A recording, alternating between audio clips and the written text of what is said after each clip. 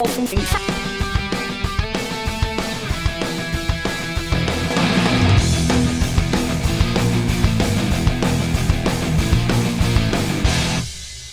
guys, welcome. Thank you for joining us today. Yeah, thank you. I have had no sleep in about 2 days. Just a lot of amazing things happening, gaming-wise, movie-wise.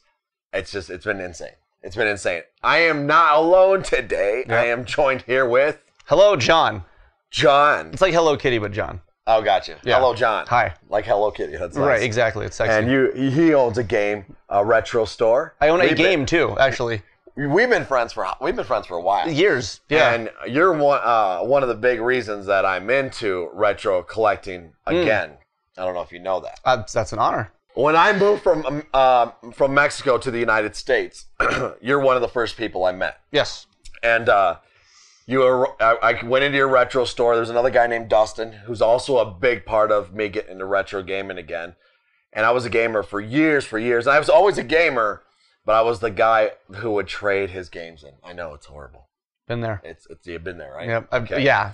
And but you talking with you, and then my wife bought me Zelda for the N64 at a garage sale, and she opened up a whole can of worms, and I've been off ever since then. Yeah. Right.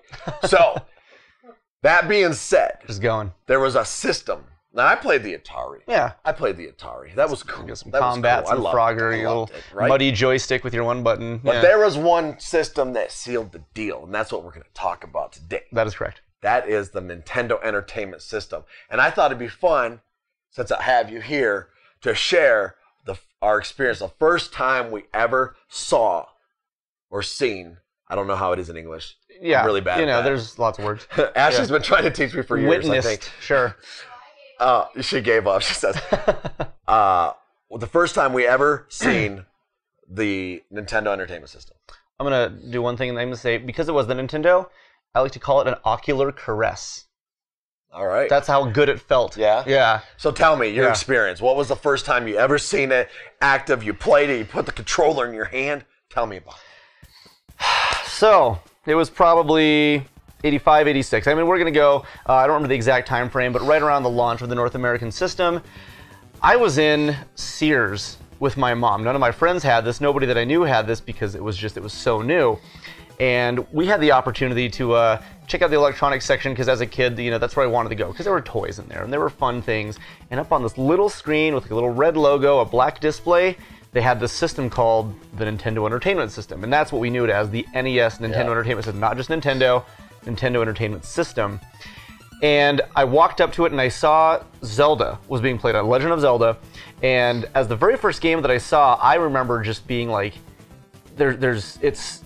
we had Atari, and there's not much to it, but playing the Nintendo, you have this D-pad, the cross pad, and you have two separate buttons, and they both have different functionality, and it was just, it was bigger and better, and it looked good. I mean, you know, there was music playing, and Atari was so rudimentary, and not to knock that thing, but the step up was so exponential that you couldn't help but almost feel like your stomach dropped because you'd never seen anything quite like that. It looks so real. It was, yeah, that was best of the best. Graphics, man. Yeah, I was there. I was in Hyrule collecting fairies and getting shot to death by moblins. It was incredible.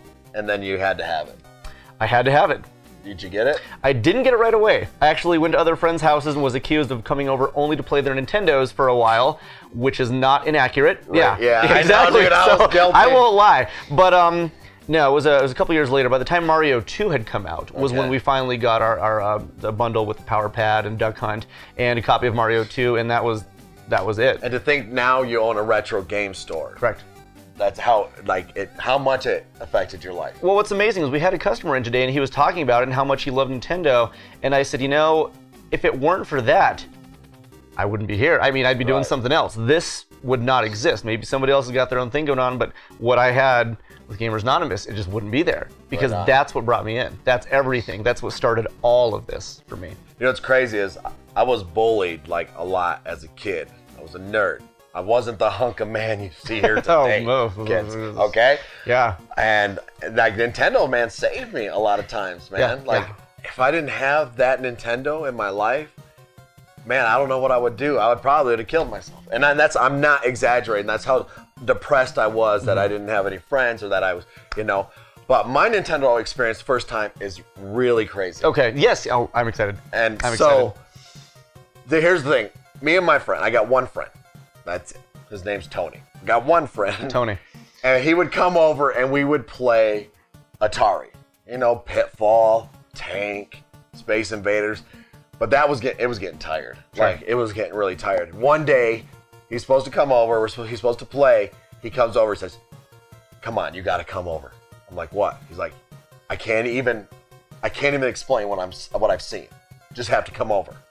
So we live in an apartment complex, and he lives on the 3rd story, and on the 2nd story, there's this Japanese family. And he says, "Come on, man." And this kid's like, there's a kid. He's a little kid. And way younger than us. And I walk into this house, and I see Mario, right? I don't know what Mario is, of course. Brand new. But I see him, and I see him jumping, and I see this, and it's blowing my mind. Yeah. I'm like, what is this? What is this? I look at the machine. Well, it's a Famicom, right? Mm-hmm. Because it's not out yet in America. He's from Japan. He's got this jump, man. Toy. Yeah. And so we would go over and we'd play it, and I would go to school, and I would try to explain the best I could to people what I was experiencing. I just got beat up more because everyone thought I was a liar. Yeah. And for a whole year, guys, I think it was maybe even more, it didn't come out to It was America. a while. Yeah, a couple years. And then one day I walk into the store, and there it is. There's that game that I played. And I only played it a couple times, probably like 5 times with that kid. Mm-hmm. And then eventually his mom was like you said, "You're just coming over to play this thing." Yeah. So, oh man, I didn't get it right away. I feel like I did get it a lot sooner than you because Mario 2 wasn't out yet. Okay.